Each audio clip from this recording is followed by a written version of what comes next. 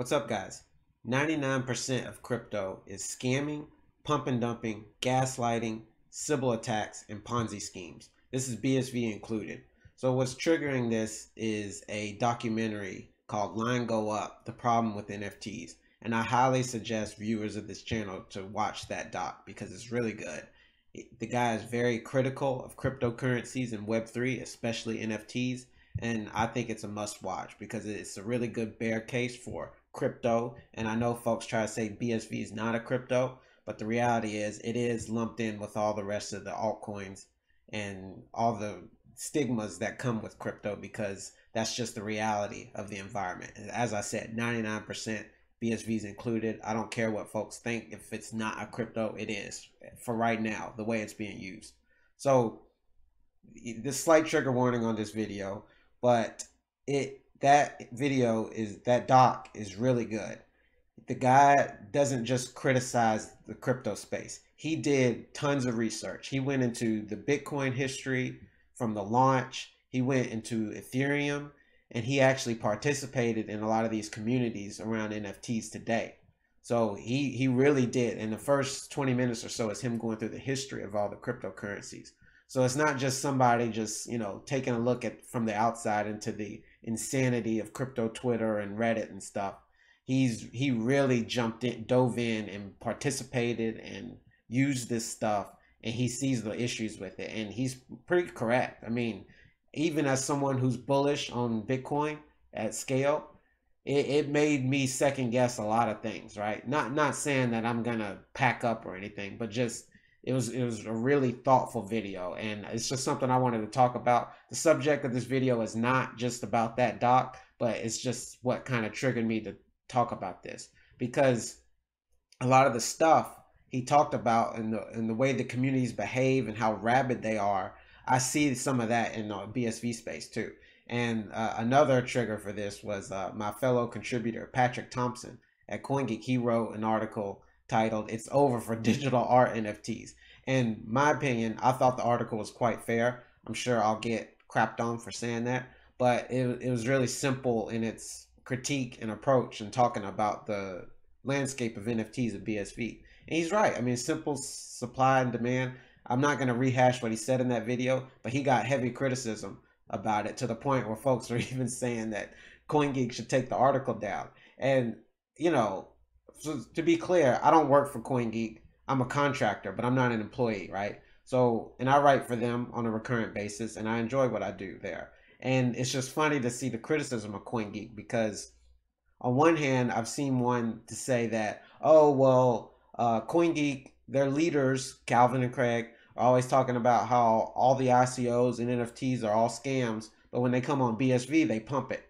Well, now we have somebody who works for CoinGeek criticizing that very thing, and it's like, oh, well, you guys need to take this down because this is obvious propaganda. It's like, damned if they do, damned if they don't. So, it's just no logic behind that. It's just, however people feel. And at the end of the day, this applies to all chains. Folks don't like people criticizing their investments. And, we've seen this type of reaction and fallout from anyone criticizing like BTC, for example. In fact, that's why I mentioned the gaslighting and sock puppetry.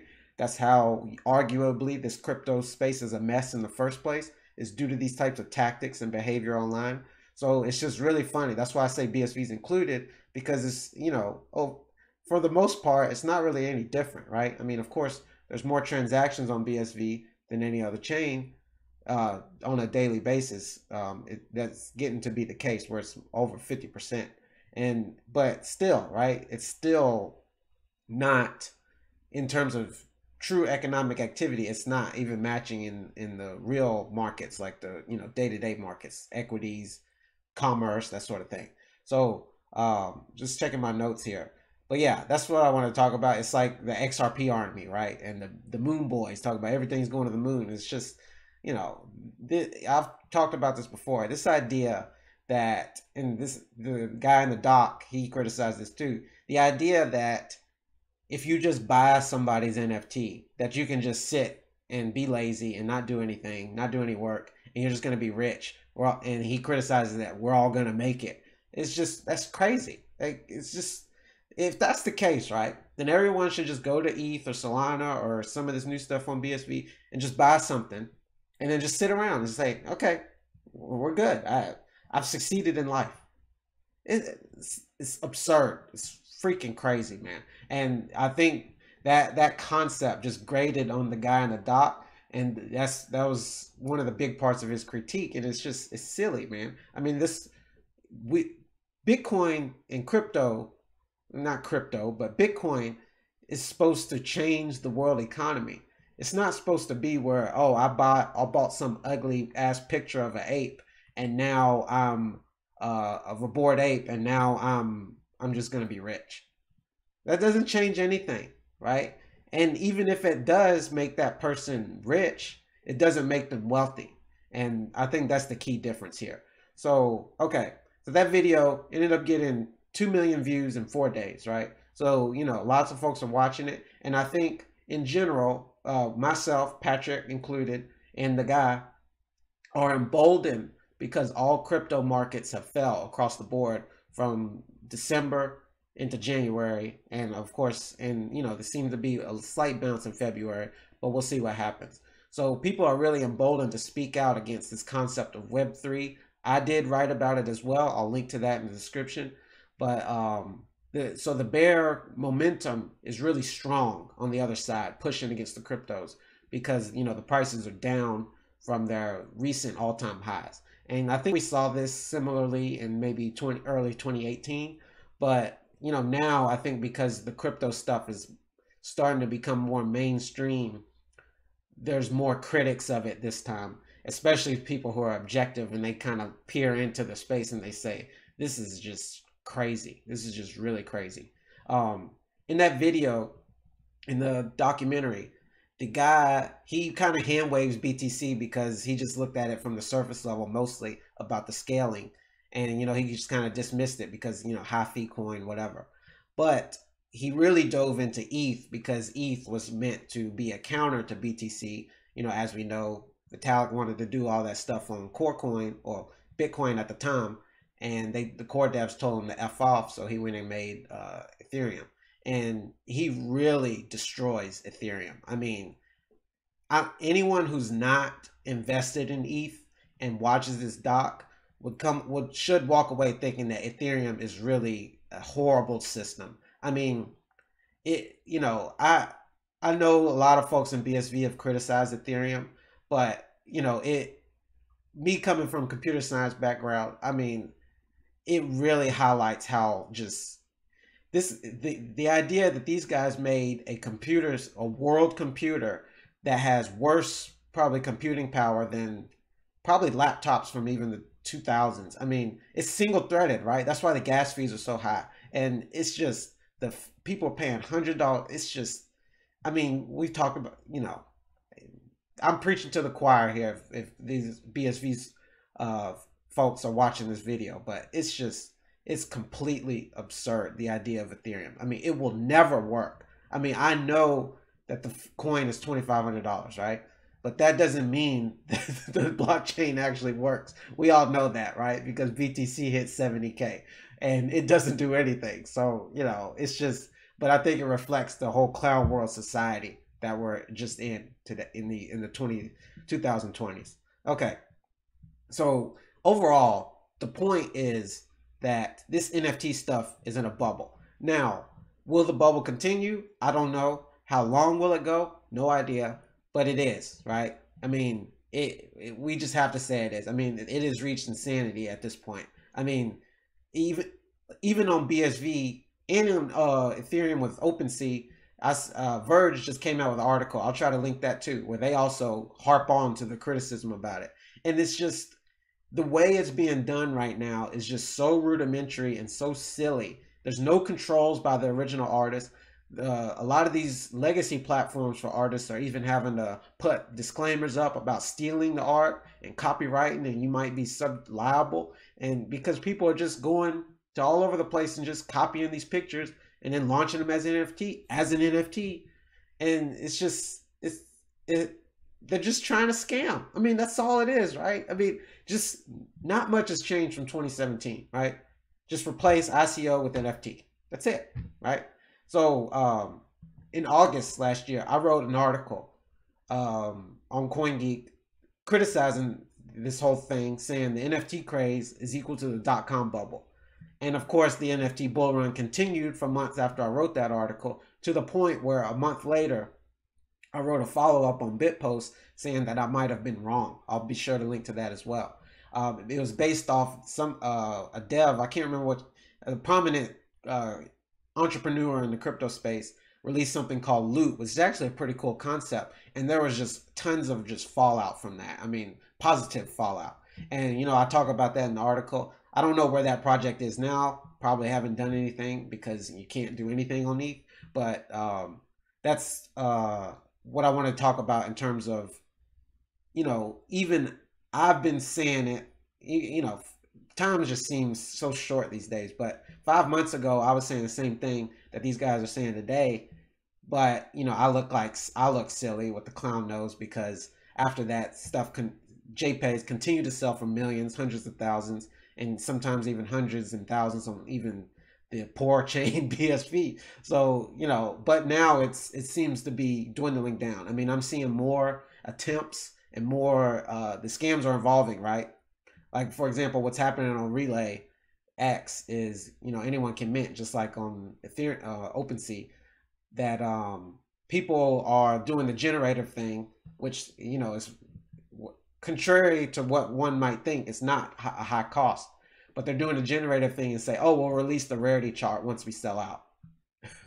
So, and you know, I'm seeing stuff not sell out as much, so it's just really funny to see how that's playing out.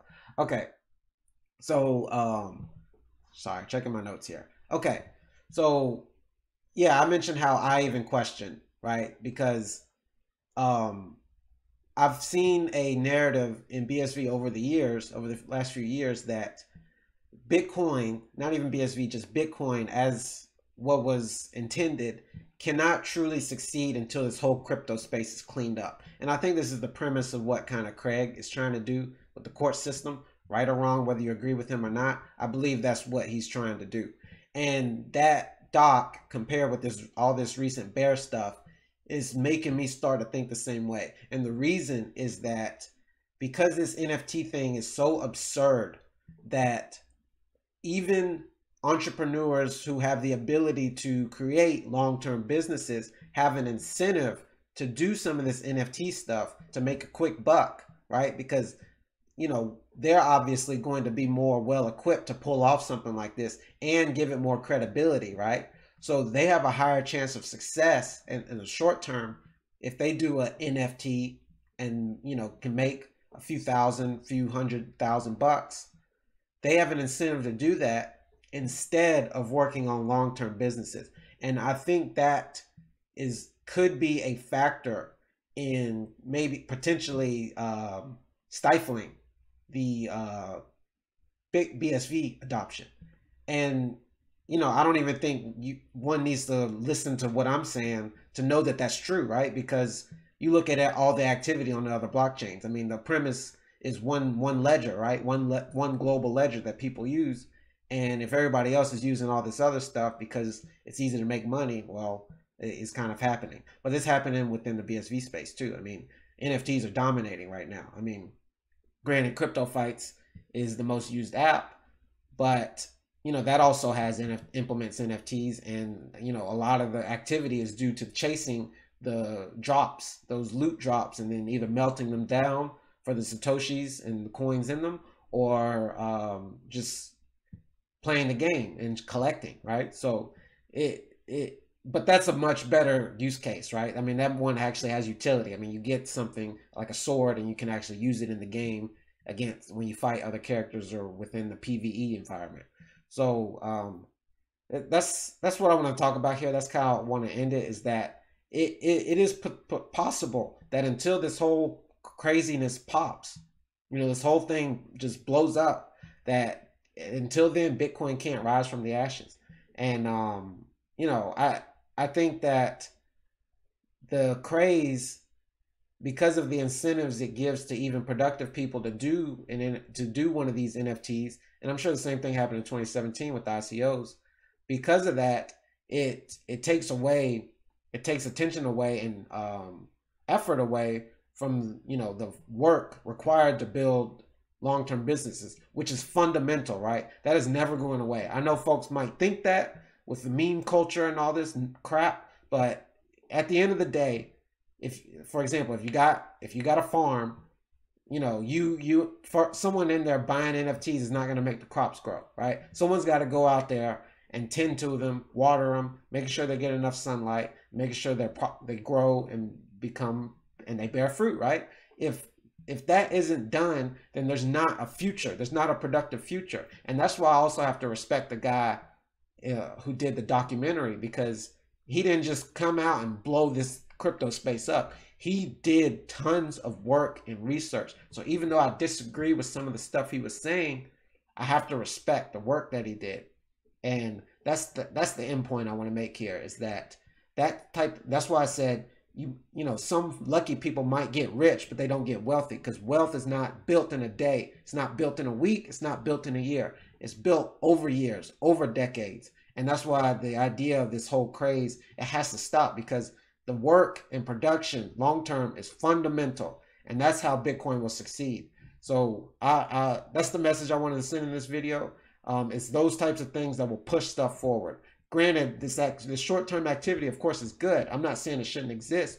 I'm just saying that we're in a bubble, and maybe the bubble will continue. Again, I don't know when it's going to end. Can't predict the future, but that does not subvert. It might subvert the need for the work in the short term, but that work, that fundamental long-term dedication to building something of value, is what's going to make this chain succeed. All right, guys, let me know if any feedback. I'll see you in the next one. Bye.